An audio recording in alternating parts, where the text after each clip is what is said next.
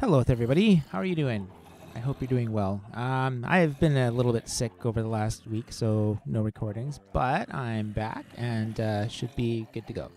So, anyways, I was just checking out my zombie spawner, and there was a bit of a problem down below. So, what happens is that some of the zombies get stuck there and become drowned.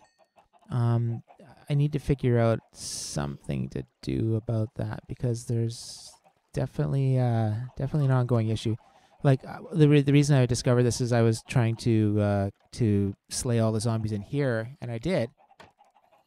Boop. Hang on. Yeah. There we go. Slaying all the zombies in here, but I still heard tons of zombie sounds. I wondered like what's going on. So I looked underneath and above, and like there's no other pockets that there can be some except for down here where I have that little water stream to pull them in. So I either have to find some way to kill the baby zombies that go in there or some other way to deal with them, maybe a separate bubble stream to bring them upwards. The other thing that happens too is because we're below sea level, when a zombie turns into a drowned, having been in the water, because there's a buildup essentially that happens down there, if there are drowned at nighttime, they don't get pushed by water streams. Like their behavior underneath the water is different. So because we're below sea level, we're prone to that being a problem. So anyways, as you can see though, I've got a very healthy amount of experience after hanging out here for several hours. Got a little chicken breeding area here, and we've been cooking up lots of chickens, which I've taken liberty of moving over to here. So these are all just chickens that I have, taken from over there and cooked. So there's quite a bit here. But I also had set up a small chicken farm, and the chicken farm itself is actually producing pretty well as well. But it takes a long time for it to happen. The way this works is essentially you load up underneath here and underneath here with a whole bunch of chickens. So 24, the maximum that you can put into that area. When the chickens lay an egg passes through this hopper, which causes a signal to occur, which hits the observer and fires the redstone above it, which then hits this observer, which is also... Oh, hang on, sorry. I'm going to fire backwards, which triggers this dispenser to quickly dispense a lava bucket and bring it back in. So, because baby chickens are short enough, they don't get hit by the lava, but adult chickens do. So, in theory, what happens is, chickens get spat out. When the egg is laid, they go into this hopper here, which then eventually gets spat out. Baby chickens here, when they grow up, they're tall enough to get hit by lava and turned into cooked chicken. So, I'm going to take some of this cooked chicken here. Oh, I might have to deal with that. Anyways, I had just pre-filled the chest with chickens so I could see how many chickens are coming up. But there we go. So I want a full stack of chicken. So there we go. So yeah, anyways, and also the lava farm here is working really well. I'm collecting up lava buckets just because I want to be able to use them later at some point. And I've been using them for fuel for the furnace, so that actually reminds me I need to go fill those up.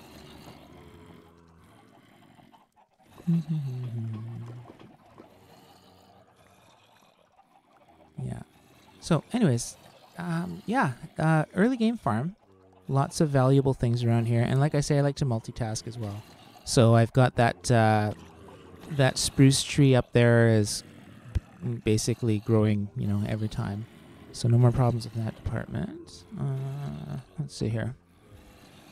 But yeah, I need to analyze this problem down here. I've extended the glass downwards so I can see a bit better. Previously it was kind of blocked off. So yeah, what I think is happening is like baby zombies are getting sucked all the way in to this spot, and then they stay, because they're in water, they're going to become drowned. So we'll have to deal with that. Anyways, I think that's it for the tour. I also want to change this into an automated melon pumpkin farm, and I probably want to stack it up a few levels. So why don't I get started with that? Yeah. Have to empty my inventory. Those zombies are really annoying. The other thing I want to do at some point, maybe even today, is I would like to make an automated way of shutting off the zombie farm. Because there are times when I am down here and I really don't care much about the zombies themselves. So let's do that. That will probably do it. Ideally, I'd probably want to have more light than just that. I may put some glowstone on either side, then power it with redstone if I want to. But that should do for now. Okay. So let's make a little bit of room. No. Gonna add another. Gonna make these chests bigger here, just because there's things I'm likely to want to bring up to the surface when I leave. Deep slate, deep slate. Don't need that. Don't need those. Definitely don't need those feathers. Gonna leave them here, I think. Oh, dropped that chicken by accident. Okay.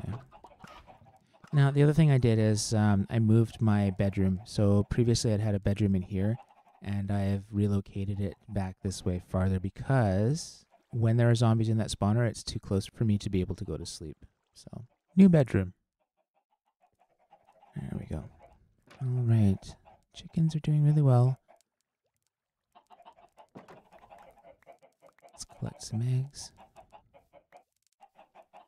And close that. And we'll just feed the chickens seeds to breed them.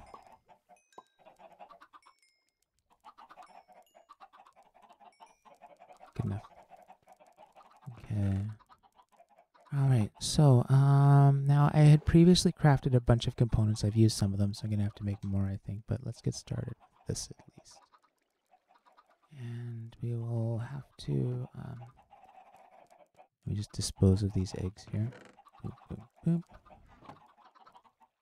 I've been saving up the rotten flesh. That collection's coming along pretty good. I will use that eventually to trade with clerics, like I mentioned previously. Okay, so, alright, let's start with the observers. I think I'm going to run out of them, though. The observers have to be facing downwards. So essentially what we want to do is we want to create an entire layer of observers that are observing each of the stems that we want to grow. So in this case, we are observing pumpkin and melons. I may change the farm to do a certain kind per layer, but I'm fairly sure that the growth rate is affected when you do that. It's much better to have them adjacent to each other, two different kinds, than it is to have one single kind for an entire layer.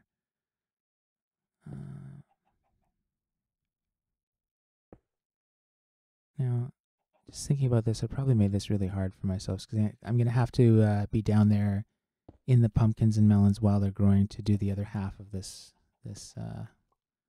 setup here. So I might, whoops, don't need that.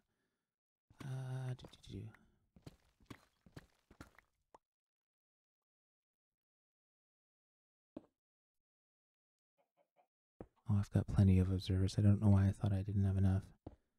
But anyways, essentially what will happen is this observer, all of these observers are pointing at the stems, and every time a watermelon grows or a pumpkin grows, it sends, the observer notices that and sends a redstone signal upwards, which we're going to take that and we're going to use it to smash the pumpkins and the watermelons using pistons. So the design for this farm I took from Shulkercraft, as I mentioned before, and I'll put a link to that in the description of the video so you can make one yourself. But yeah, it's a pretty straightforward design, and I like it. I've used it a lot. Okay, now the painful part. Let's put the pistons in my offhand, and we're going to have to basically sneak in here and boop. So I need a bit of redstone to show what's going to happen here.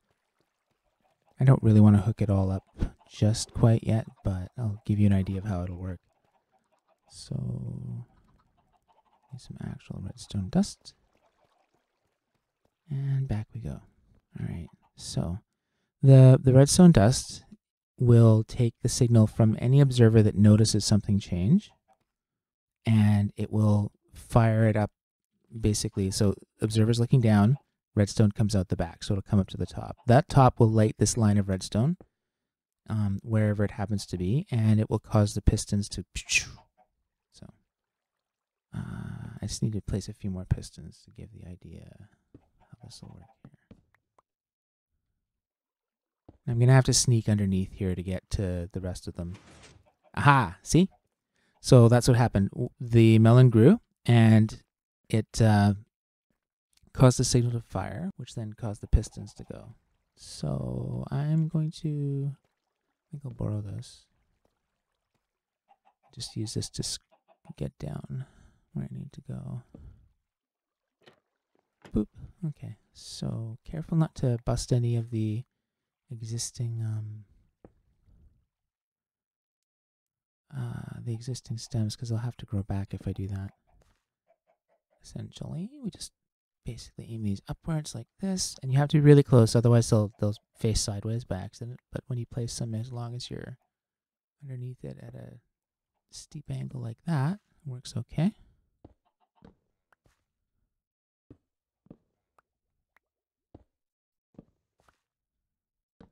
That needs to not be there now.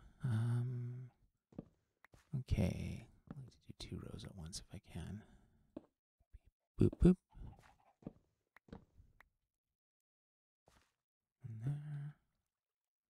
One there. Now, as you're doing this, you want to basically make sure that you're right between the two, because if you move too far into the square, you're going to stand up, and that'll ruin it for you. Ideally, you should place these before you put the farm itself down, but I made the farm first, so that's the reason why I'm not doing it that way. Boop. And boop. We won't need one here because this is our light source, and we're just going to leave that where it is. However, we do need one here. Sure. And one here. I'll show you what I mean though. If you are at too far of an angle and you do it low enough, the piston points the wrong way. We don't want that to happen. So always make sure that you're close to the edge when you place the piston, and it should point downwards. Okay. Now, the one disadvantage of having this automated farm in this fashion is that it's going to create melon slices instead of full-sized melons. So when you're trading with farmers, you need to trade full-sized melons. So it's not a big deal. It just means it will have to craft the melon out of the melon pieces, and you don't get as many melon pieces when you do it. There's a random number. There we go. How many I have still? Boop, boop. I'll have to look up above to double check to make sure I've got all of them, but I think this should be it here. Oh, remember, be near the edge. Yeah, that should be all of them. Okay, so let's hop out and have a look at our farm. Good. So, basically, all we need to do is just make sure that every single area of this has redstone on it. So if any single one of these observers fire, it will cause all of the other ones to fire as well. And we can leave that one up. Whoops. Ran out of redstone. Shouldn't need too much more than this, I think.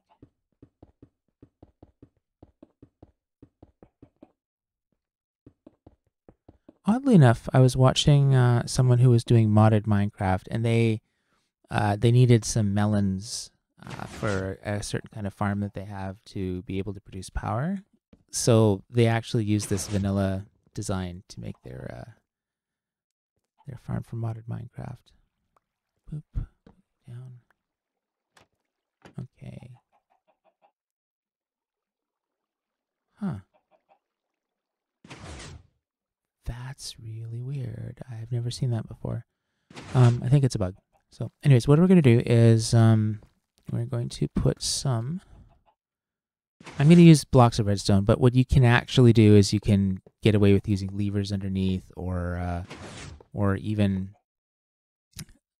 you can also use redstone torches to power, but I like the way it looks when you have the redstone here. So what we will do is, let's just say, for the sake of this example here, we're just going to have that there. So basically, I need to lay down track underneath the entirety of the farm. Where did I put my regular? Did I not pick up any regular? I guess I didn't. Okay. Need some regular rails as well. And these rails are basically, they're all of the regular rails that I have. I stole from I stole those from mines, abandoned mine shafts. So didn't have to craft any of them myself. I'll leave that there for now. Definitely don't need all these torches. Okay. And I am going to run out of the powered rail, I'm pretty sure. But that's okay. So essentially we want to be able to have it come out. So I'm going to have probably this area as the exit of it. And I'm going to want to have 3 redstone tracks there. 1, 2, 3. And then we'll have 3 redstone tracks here. And you get the idea. And we'll just basically curve this around underneath the entirety of the farm, which will allow us to pick up all of those juicy pumpkins and melons.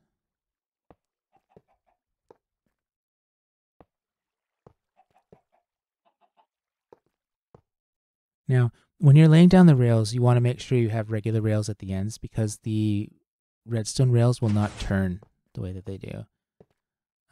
And we need the cart to be able to go through all of them. And the reason I use 3 redstone rails in the middle is it will accelerate them quite quickly, so that you never have a danger of the minecart not making it all the way through the whole course. We absolutely need to make sure that we cover everything.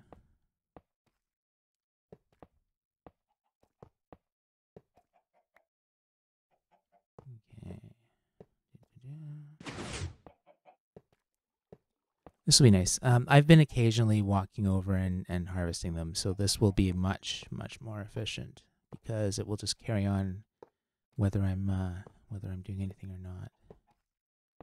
Okay, actually, I guess we do have enough rail for this level at least. But I'll want to do multiple levels of this farm. And like other farms, I want to make sure there's a way to turn it off. So that's pretty simple.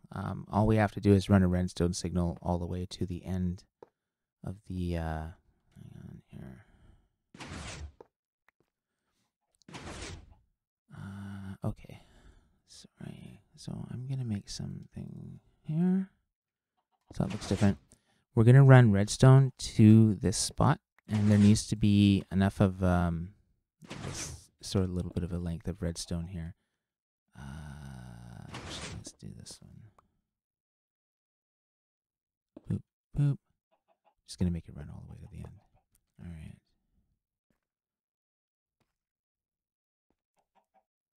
Now, when a redstone, when a cart runs to the end here and there's a powered redstone signal, it will reverse and turn around and come back. So that's what we want. We want the cart to be able to make its route all the way through the farm and all the way back. We won't do anything fancy for the unloader yet, but there are ways to make really good unloaders. Okay, so now I need some iron, which I did not bring with me. Now this is iron just collected from the zombie farm. As you kill zombies, occasionally they drop ingots of iron, as well as all of the little nuggets. So I take the nuggets and craft them into iron, which is an easy way to get iron in the game. Okay, so let us make ourselves a minecart. Oops, that's a cauldron, sorry. And we are going to need a hopper. So a hopper minecart. This is a pretty standard way to collect drops when you're making a farm of some sort. So quite good. All right, so we'll pop this here. And because it's in the edge, it should start going on its own. All right. Have a little look here. I'm just gonna make a spot here where you can watch. So as you see, it goes along. It's gonna collect everything that it can from up above. You see how there's nothing there. and it'll come to the end here. I'm going to break that just because I want it to stop so I can look at it. See? So here we go. Melon, pumpkin. Right. So I'll break that for the moment. I'm just going to stick those somewhere up here. Okay.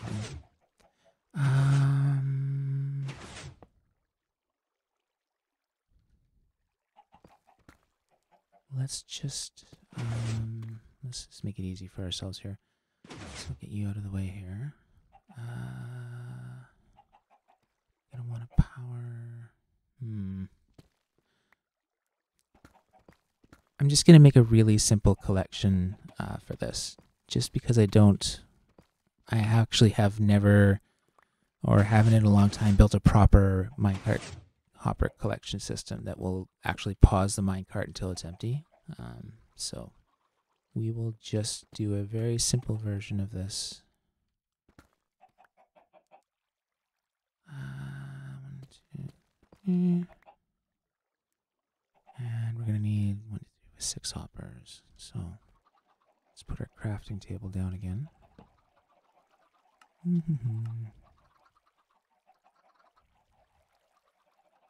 Now, the thing about a hopper when you're doing this is the hopper has to not be redstone powered, because that will freeze the hopper. So in order to give enough momentum to bring ourselves up and over, I'm going to have a little section over here of redstone just to give it a bit of power as it goes through the circuit. And at the same time, I'm going to have to make sure that this spot here also has the same powered stop there. Okay. But once again, don't power these ones. Let's see here. So this needs to go that way. I'm going to have to build another couple of rails. So in order to do that, I'm going to need some sticks. And some iron, which I have. So, Good enough.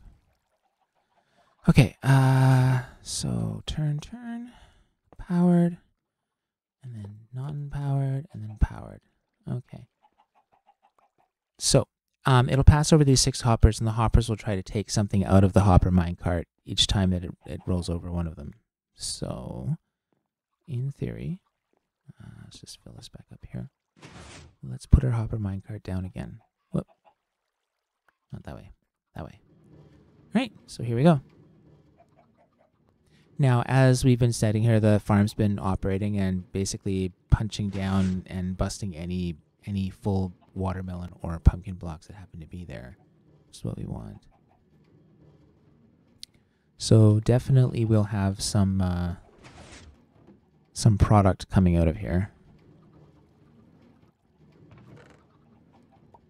So anything that's dropped will get picked up. Just to give you an example here, if I were to drop something inside of there, like say, I don't know, 11 minecarts. Let me see if we can present it a little further. Yeah. So it'll sit there until the hopper minecart goes underneath it, and suddenly it's been picked up. We'll see that start to show up in here. So obviously at some point I dropped some deep slate as well, right? From mining. Now this is not the most efficient, definitely not the most efficient way of collecting, but it'll do for now. All right. So anyways, I think I'll call it here for the episode. These are little rescue chickens, just so you know. But anyways, yeah, hope you enjoyed the episode. Got a fancy little melon pumpkin farm going, and I know what's wrong with this. Couple things. These are locked on the end here because of the redstone block, so I got to move that. And also, I need to make sure that it doesn't pass underneath that chest because it's going to pick things up out of there as well. But anyways, hope you have a great day. Hope you enjoyed the episode, and we'll see you next time. Stay safe, stay healthy, and take care. Cheers.